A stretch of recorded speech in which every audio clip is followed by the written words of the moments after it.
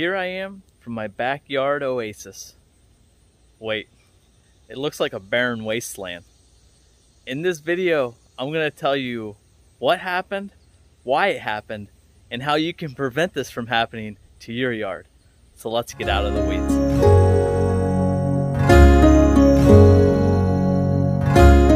Thank you for coming back to yet another video. If you guys like these videos, please be sure to like and subscribe to this channel if you're not already. So what I want to do in this video is talk a little bit about understanding issues and problems you may have with your lawn, kind of in relation to what I have going on currently with my lawn. As you can see from the introduction to this video, my lawn is looking really brown right now. I was as shocked as what most of you probably are from if you've seen my lawn in the past, how nice it looks, to walk out to my lawn a couple days ago and I started seeing all of this just brown everywhere. And so I want to kind of walk you guys through what's actually going on with my lawn. So everything was going well and good with my yard. It was kind of in its summer lull a little bit. Usually my lawn takes a little bit to recover after I kind of do my 4th of July stuff, where I'm on it a lot and painting on it and kind of doing a lot, really beating my lawn up. So normally this time of year, my lawn's still kind of in that recovery mode, trying to get back to where it was. Also with that, being in the summer, we have still the high temperatures and everything else that's kind of working against the lawn. Well, everything was going fine with my lawn until a few days ago. I go and I look outside and I start noticing some brown spots. And I go and I really kind of look around more in my lawn and I see, man, this is getting pretty widespread. And so I really, at first I was thinking, oh my goodness, what in the world happened? Like, is it disease? Is it insects? What could it possibly be? So I was thinking through what I've been doing over the last few days, and it dawned on me that a few days ago, I had actually put down an application of fertilizer. So I had it kind of an aha moment of like, you gotta be kidding me. It's fertilizer burn.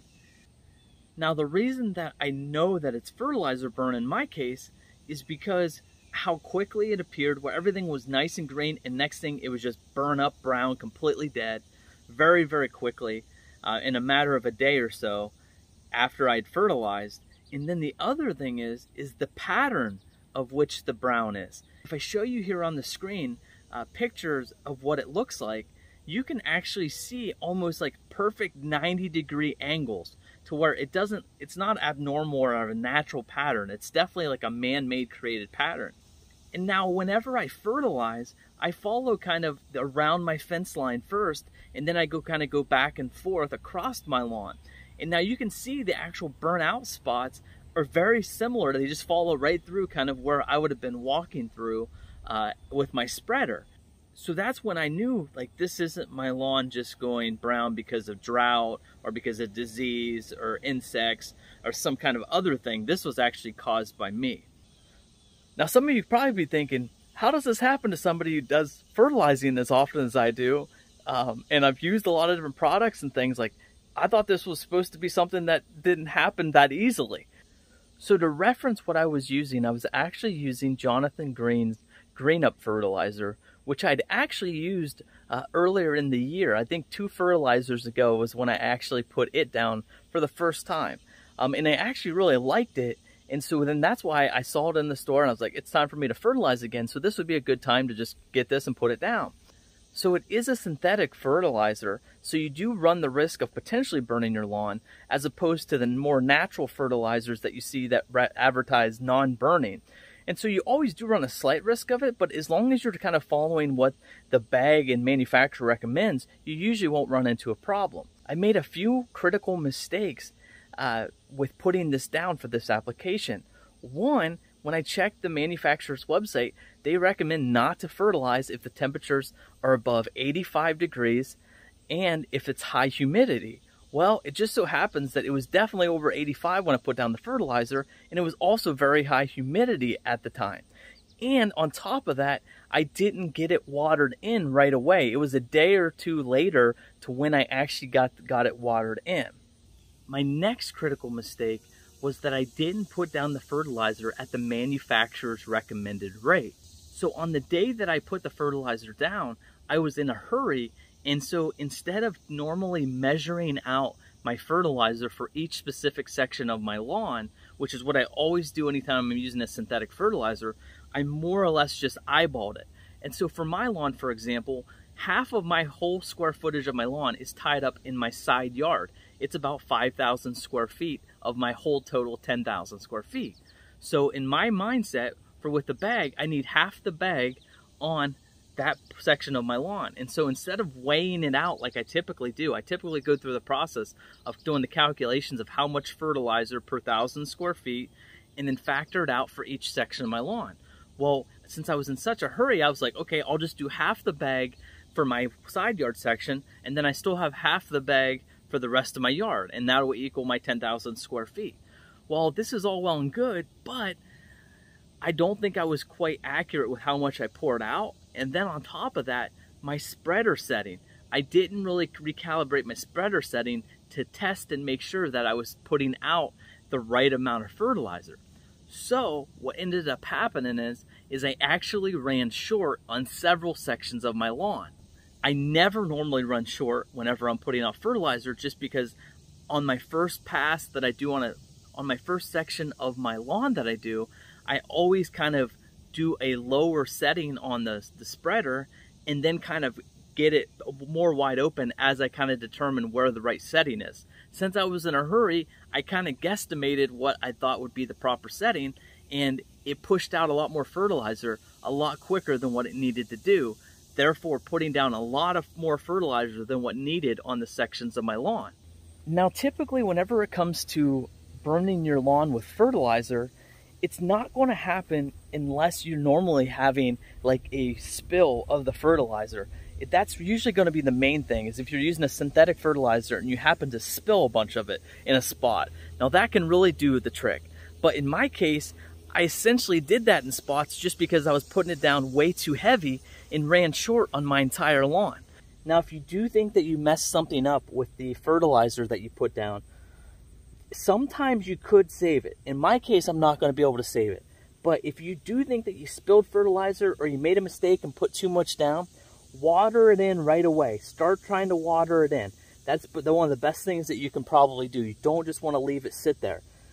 If you happen to spill a big pile of it, try to spread it out the best that you can just to try to save it.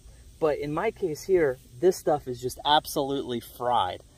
So now that I've paid the price for my mistake, where do I go from here? I'm so thankful that we're getting ready to come into fall renovation time in our lawns, because I'm going to be able to renovate the sections of my lawn that I completely killed by not being a very smart lawn guy. And so I'm going to be able to actually aerate, and I'll just be able to seed kind of in those areas. So what I'm going to do kind of now is just over the next couple weeks, as that grass and that comes loosened up, I'll start making sure I rake that dead stuff out of there, and so that I'll get it to where I'm kind of going to just be seeding on bare ground. And so if you have a spot that's completely dead in that, once you get close to where you're going to be seeding, which for us it's still going to be a few weeks away, you really want to rake all that dead stuff out of there. And so that way when you put down new seed, you can kind of get the good seed to soil contact, so that way you can establish some new grass there.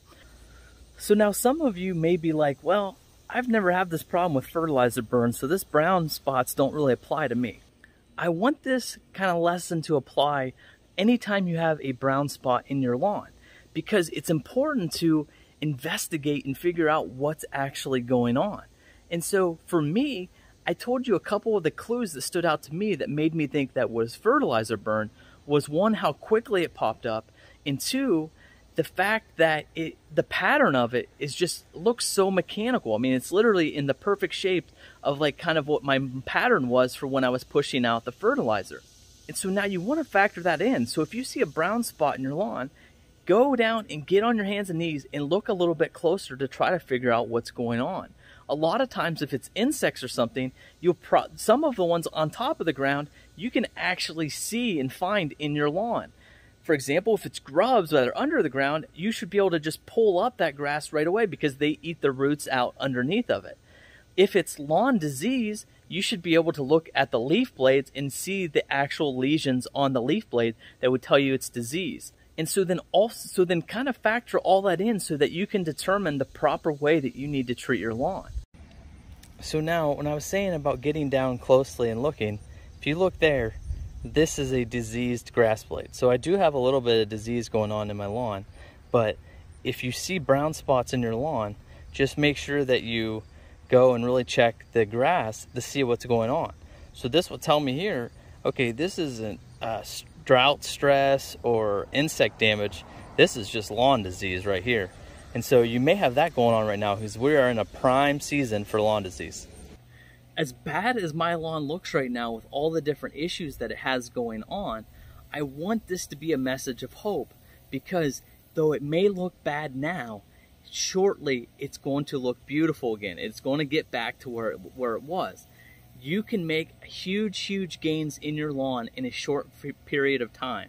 So if you're looking out in your lawn and it looks what mine looks like, or even worse than what mine looks like, don't worry. When we get into the fall here, it is the prime time to make huge gains in your lawn, and you can go from a lawn that looks like a 0 to a hero very quickly if you just follow the proper steps as we kind of get into this fall period.